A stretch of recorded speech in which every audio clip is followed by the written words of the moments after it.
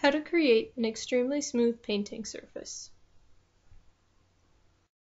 You will need a fine grit of sandpaper designated for wet-dry use, and a light grade of sandpaper for buffing, as well as a sanding block, a squeegee, large plastic sheets and a small container, something to use as props and a large paintbrush, and gesso. First, lay down plastic sheets so that any gesso poured onto the canvas can be easily cleaned up later.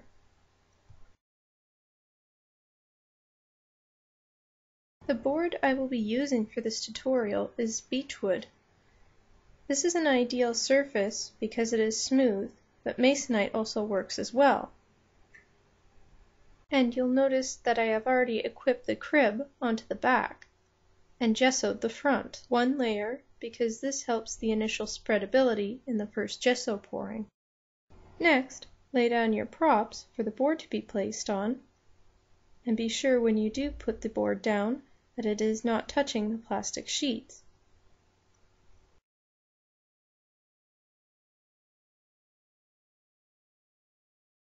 Then, take your small container and fill it with enough gesso to lightly cover the board, pouring it evenly across as you go.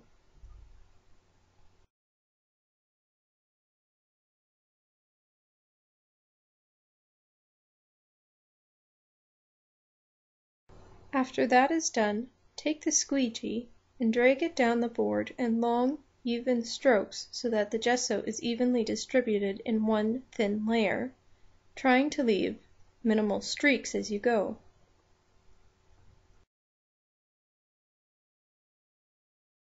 Once the first layer is done, take the paintbrush and wipe any remaining drips off the side of the board.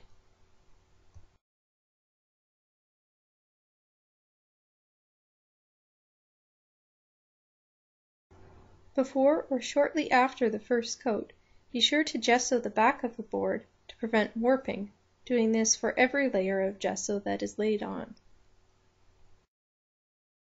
Before placing on the second coat, wait at least 3 hours or more to be sure that the first is dried enough. Pour the second coat on the same as the first, trying to keep an even distribution of gesso across the board.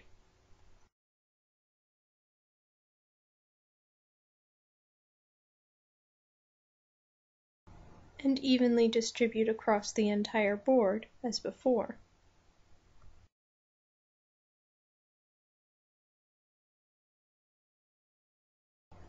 You may want to wait overnight before being sure the board is dry enough to be wet sanded. When ready, soak the wet-dry sandpaper in water. Then, being sure to keep the sandpaper soaked regularly, sand any part of the board that has residual streaks or uneven parts to the surface on it, making sure not to use the sanding block or press too hard in this instance, as this will damage the layers of gesso.